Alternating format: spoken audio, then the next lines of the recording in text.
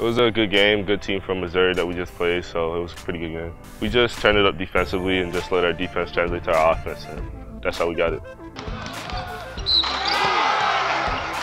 I think we played really well. We got onto transition. We played really good defense, and I think we knew our matchups and played really well as a team.